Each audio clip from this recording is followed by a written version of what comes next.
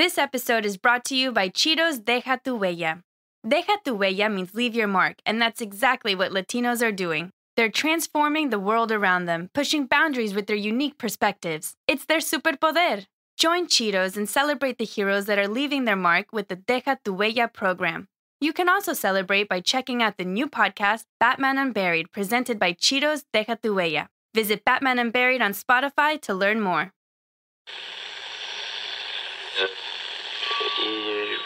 Empire.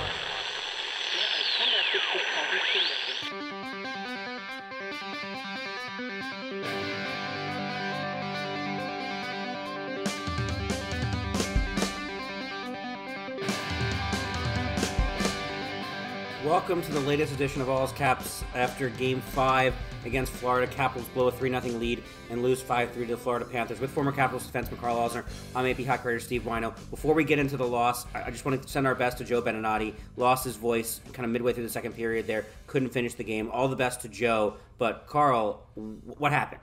Honestly, that was a messed up game. It looked just like almost Groundhog Day, at the beginning. So, she tipped one in and, them just kind of rolling the way that they were, still playing solid defensively. I thought Sammy was great in the first period. I think he was pretty solid standing in there, made some good saves. And then that second period was just one of the weirdest periods I've seen. I actually had to catch up. I think it was I was 6 minutes behind or something like that, because I was trying to watch a little bit of my episode of Survivor during the intermission, and I went a little too long, so I was. Can't you pause it? Can't you pause it and do that? I was trying to, but one TV was in one room and then the other TV was outside, and I just kind of got thrown off and I lost track of time because there was a big challenge in Survivor happening, and so I came back and I started watching that, and then all of a sudden just bang, bang, bang like that. I'm like, okay, there it is. That's the game. They're like you said before we started this, they were cruising. And I really did. Like we've seen a lot of these Capitals games, and I know everybody's really cynical, but I really thought when they went up 3-0 and Samsonov was playing as well as he did, that they had this game. Exactly. Like they had swagger. They looked like they were playing solid, and Florida looked shot. They looked like they were done. And I'm trying to remember which was the goal that set them off. Which was their first goal? Who scored their first goal? That first, I'm losing count because they scored 5 in a row there. Yeah. I'm trying to remember, but it doesn't matter. But it was just like the first Florida goal was Verhaeghe. Verhaeghe's goal, and then Hornquist, and then Reinhart. Right. The Verhaeghe goal, that was was that the 2-on-1? Yeah. Sick pass. Yeah. Like that's it. Like an odd man rush. Like Florida does not need much chance, much opportunity to score a goal. Like pretty much every single one of their goals was just opportunistic, right? They jumped on something and they made you pay, and they haven't had those chances all series. The Caps have been clinical with their defense and not making mistakes, and they're only getting whatever they get off of something the Caps do pretty much. So it was just unfortunate. And then a couple little pinches here and there for both teams. It just seemed to turn the tide. So it was nuts, but I don't know. It wasn't it was an entertaining game to watch, I guess, but it was pretty shocking. Yeah. I guess at that point, like, you're the second intermission. Like, what's the mood at that point? Because I'm sure at that point, somebody's got to step up and say, we got to not let this slip away. Because it's 3-3 at the second intermission, and then it did slip away. That's exactly it. I mean, I'm sure somebody said that and said, we know what this is like. We know how to play in these situations. Let's do what we do. It's kind of the standard stuff. And they still kind of found a way. I was looking at that fourth goal, the one that they scored, and there's this thing that we do and I feel bad for him, but there's this thing that we would do called the folder, right? Where all the funny clips of guys falling and toe picking and all that. And I feel bad with Orlov toe pick there, to help whoever that was to speed up ice. And it's just unfortunate that it's a little mistake like that, something that is typically avoidable. And even whatever their talk was in the period in that intermission didn't seem to be enough. But what I wish I would have seen more of was Ovi. I didn't see him until there was 8 minutes left in the game. And you know what? He was actually double shifting. Which in theory, like, that's what your life loves to do a lot. Yeah, exactly. And double shifting, but I mean, you know what I mean? Like I didn't really Yeah. see him out there, right? And that was the thing. Like he started to really turn it up, I thought, in halfway through the third period, but I don't know, it was I would have loved to have seen him take over that game, even after the Panthers scored their first goal or their second goal, even just have him take over that game and turn the tide. But I mean, overall, it was a solid hockey game. It was pretty physical too, a couple nice hits too, but it was just an unfortunate result. Even Mantha and Ekblad getting into it at the end there. Yeah, surprising, very surprising. I actually was watching. I was switched over at that time to the other feed, and I was listening to, I think it was Kevin Weeks who was on there talking about Mantha being able to feed Ekblad. You got to be careful there. It's pretty funny to see, guys like that fight in the playoffs. Doesn't happen all that often. So yeah, it was pretty interesting. The series has been pretty heated, and without having Tom out there, it changes. There isn't really a heavyweight out on the ice. Yeah, this team does miss Tom Wilson. When we come back on All's Caps, we'll talk about Carter Verhaeghe's night for the Florida Panthers, a little bit more about what went wrong with the Washington Capitals, and later on, kind of what they're going to have to do in Game 6 to avoid elimination. It's me, the sun-soaked tropical hotel, looking for a companion who enjoys short walks to sandy beaches and exotic bird sightings. Must love a spontaneous voyage on a privately owned catamaran. My strengths include ocean and jungle views, your choice, plus the occasional ukulele serenade. My only weakness? You'll never want to leave me. Download the Hotels app to find me, your perfect somewhere. It's so nice out there in the Mexican markets where chilies stretch in the sun, high in the mountain air between backcountry skiers and kids doing the first snowplow, or next to the pool after a long day of forgetting what day it is. We're all here to get out there and come home more us than us that went away. And when you save on travel as an Expedia member, you can travel even more. It's so nice out there. So let's go. Expedia. Made to travel. Terms apply. See site for details.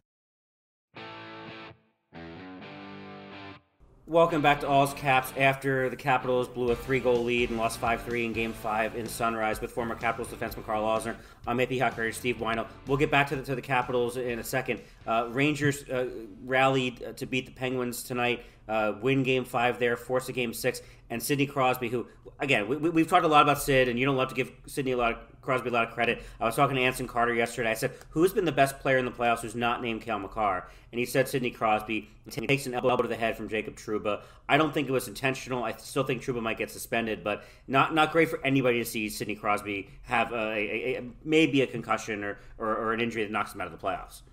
Yeah, you don't want to see anybody get hurt. I mean, realistically, Absolutely, I know people joke about it, but you don't want to see anyone get hurt, especially the best all around player in the game and the way he's been playing in the playoffs, and a weird one too, where sometimes those are the weird ones that just glance off and it can have some long lasting issues there, like we've seen him have in the past. So as much as I would enjoy seeing the Penguins lose, not this way, right? I don't want to see a player like that get hurt. So it's too bad, and hopefully he's going to be all right. Did you play in that outdoor game in Pittsburgh? I did. So I mean, everybody gives David Steichel shit. Like, he didn't mean anything by that, right? Like, but there's a history of Crosby concussions that, like, you don't want to see anybody get multiple concussions, let alone the best player in hockey. Yeah, exactly. Like, you give guys shots every now and then, but you're never expecting someone to get concussed or have something like that happen.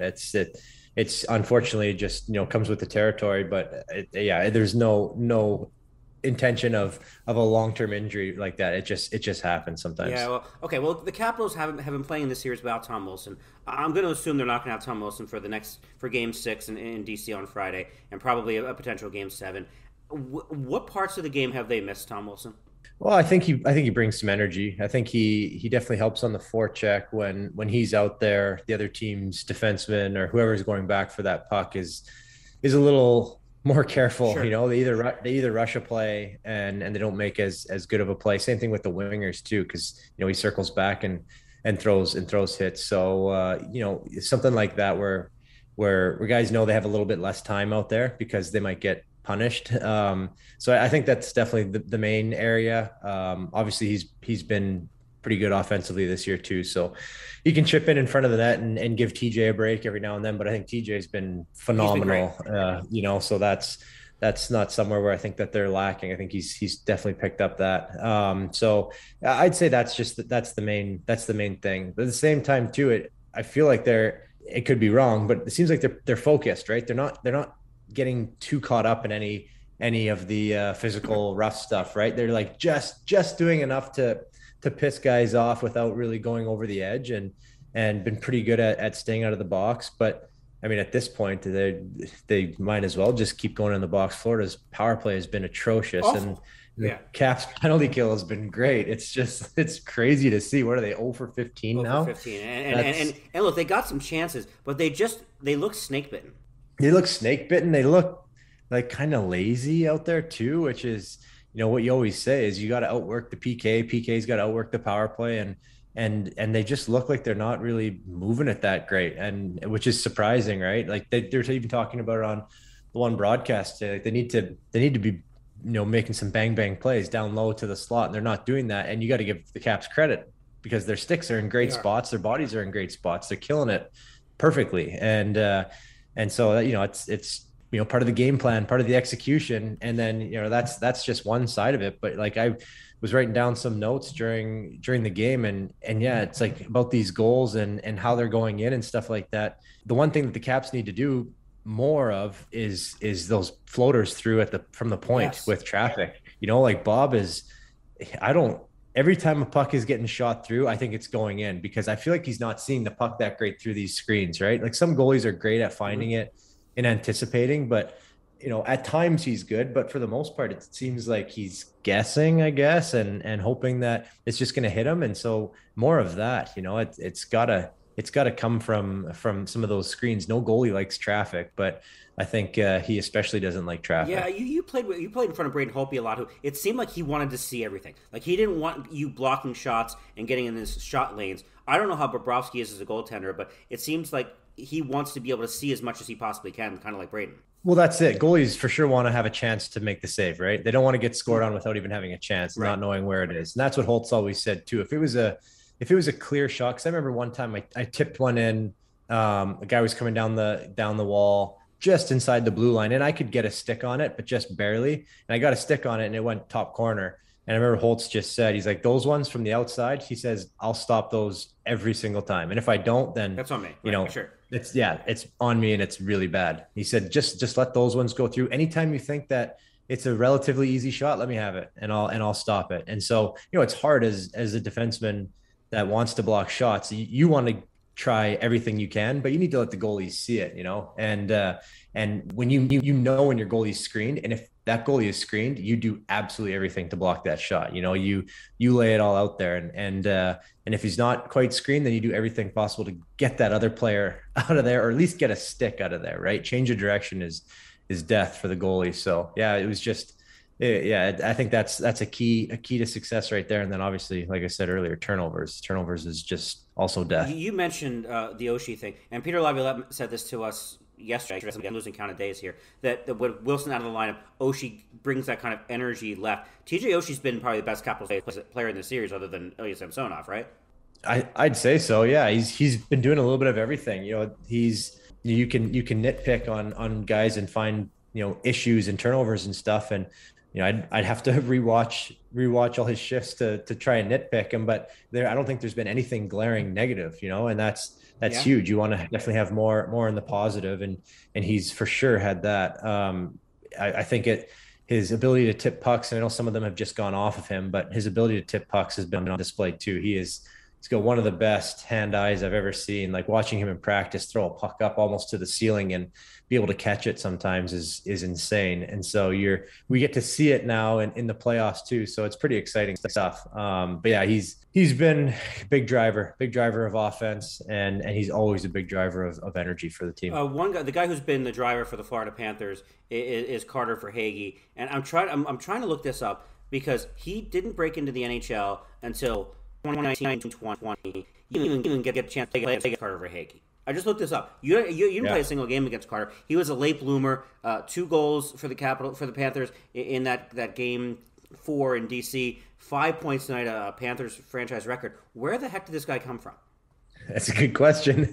I guess that's just goes to show you how many good players there are out there that sometimes we don't really even know about, and they just need an opportunity to play, right? That's sometimes the way it is. An opportunity to play and then play with good players on a good team where, if you're an offensive guy, you can kind of flourish. But like I'm just thinking back to the goal, the Barkov pass, like it was a nice pass, but it wasn't perfectly flat.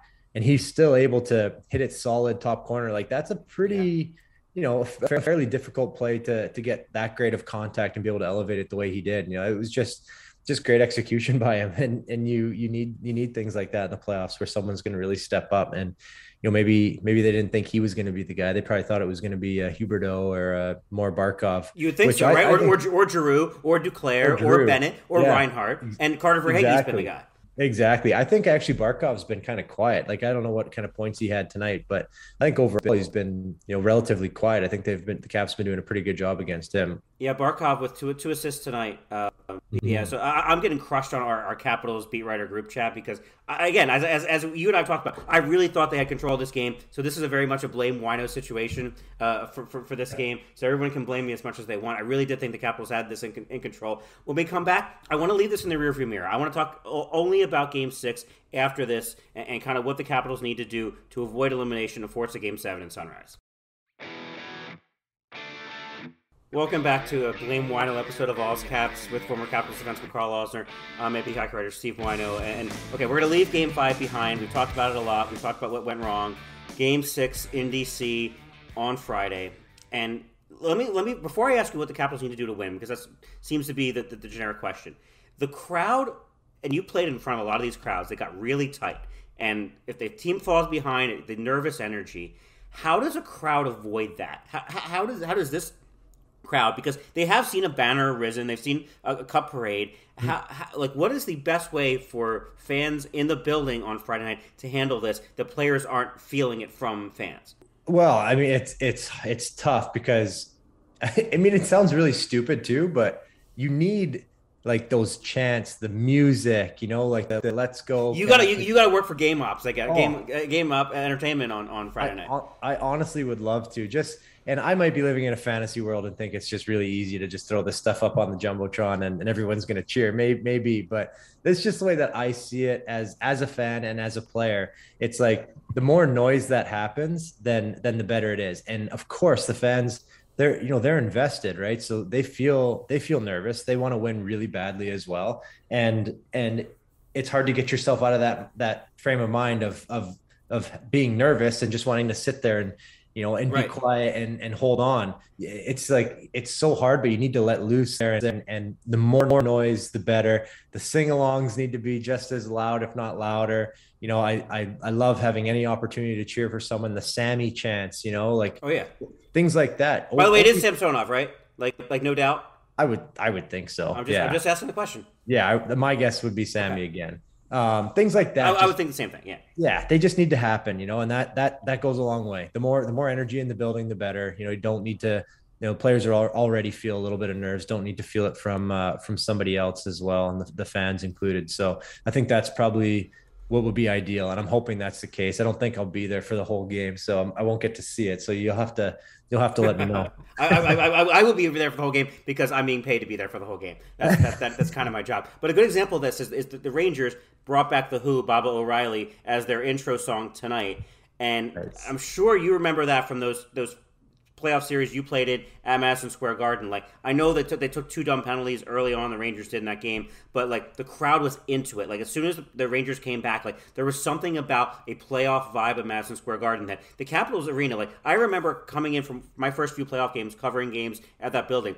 That building can get rocking. Like when it's not tense and it's not tight, it's really fun. And obviously, if the Capitals were winning this series 3-2 going into Game 6, there would be a different kind of energy. But to keep the nervous energy out of there, I almost think the Capitals need, not necessarily a first goal, but like a first shift, like hit somebody. Like Alex Ovechkin crushes somebody off a first shift, something like that gets the crowd into a game and takes the nerves and just say, you know what, we're having fun here. And maybe that sort of leads to a different kind of atmosphere.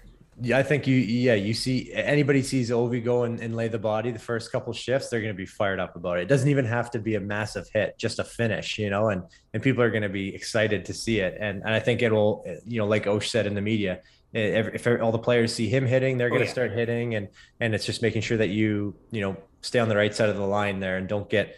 You want to feed off the crowd, but you don't want to go overboard. And so that's who cares? The Panthers power play is 0 for the series. That's true. Go overboard against them. Just don't get suspended, I guess. Don't get suspended. That might be the line. Yeah, like the Darnell Nurse thing. That was stupid, wasn't it? Yeah, that's aggressive. See, that's the thing. Like, you could just get your emotions can get you sometimes. So you got to be careful. But yeah, that game is going to be so important. That the beginning of it, I think it's the same thing. Whether whatever Panthers storm is going to come at you, but it's just the turnovers. I'm telling you, I just say it over and over again. It's always a long game, and you can't, a bouncing puck on Carly that bounced over his stick that is kind of routine that he would normally just punch down towards the net. The toe pick from Orly, although maybe it would have been a 3-on-3 instead of a 3-on-2, or what ended up being a 3-on-1, I guess. Yeah. Just little things like that you just have to be so sure that you're not making any of those mistakes or bad bounces are happening because of you're putting yourself in a position, and it's hard because it happens sometimes, but you do your best to make sure you don't get yourself into that position. And they haven't done it for the majority of the series. Like they've probably done it to themselves in grand total, maybe 3 periods in this entire series where they've had some issues with turnovers or not having all 5 guys back, or at least 4 guys back. So that's the key to success right there. They've proven it already. I think the one thing that would fire the crowd up more than anything, and I can't promise it's going to happen, but if Tom Wilson is in the lineup for somehow, some way, and is able to be on the ice, even if he plays a 6 minutes, because that's what Connor McMichael's playing right now anyway, unfortunately, and the Capitals are really playing with 11 forwards, but the Willis Reed sort of effect from Tom Wilson would have something, a big hit, something like that. But I just think as the longer the game stays 0-0 or the Capitals lead, they're better off, because falling behind crushes the entire kind of feeling in the building. But I think as long as the game stays close, I think it's the Panthers are going to have to endure a Capitals push, not the other way around.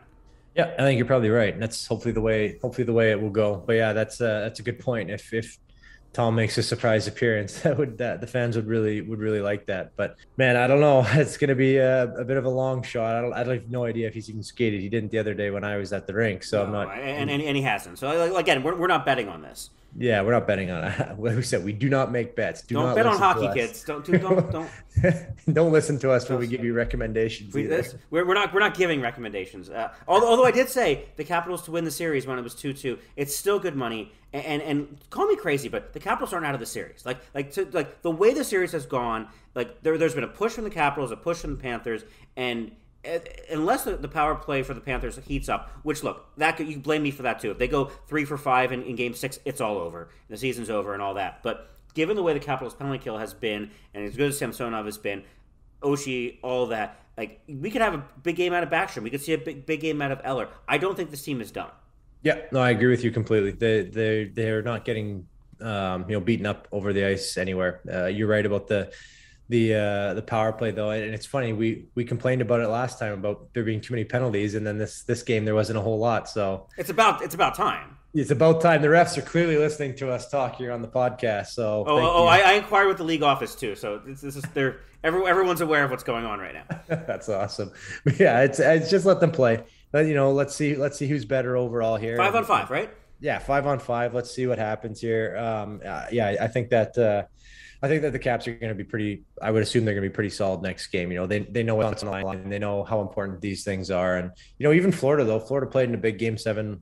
Did they go to Game 7 last year with Tampa? No, they didn't get to 7. 6, right? Yeah. 6, yeah. So there you go. So they have been in some big games, but nothing, I guess, that's quite like that. And I feel like the Caps, this is where their experience hopefully comes into play. It's that thing I told you, when you win one game, you think you're going to sweep, right? Oh, yeah. So now all that's going through the Caps already know that for them to win this series, they have to go back to Florida. Yep. The Panthers are thinking in their head, we need to win because we don't want to have to go back home and play.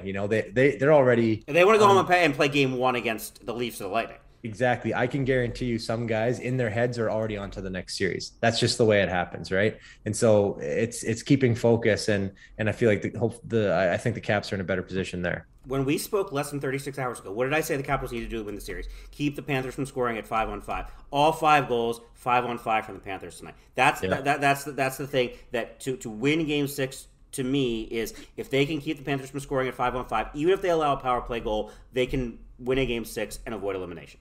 Yeah, totally. I mean, you gotta be good 5-on-5 in this. Except who breaks the mold there? Is that the Oilers Kings series?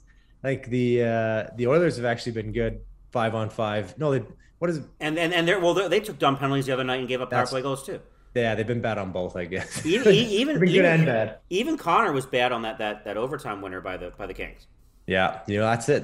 Just a little bit lazy. You stop working for just a second. What was it, the goal tonight with Ekblad and Bobrovsky in front of the net, right? Yep. Just for a second, they both one thinks one guy has it, and then Schultz, and then it just goes in, right? It's just the way that it works. So it is literally the game of inches, like all sports is, and hockey's no different. I'm terrible at predictions. I'll give you a chance to make a Game 6 prediction now before we go.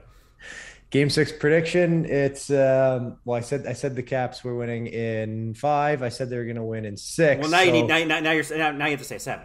So I'm going to say that they're going to win in 7, which means they're winning on Friday. All right. Well, you heard it here first. Karl, thanks for doing this. Caps After Dark. We'll talk to y'all after Game 6 in DC on Friday night.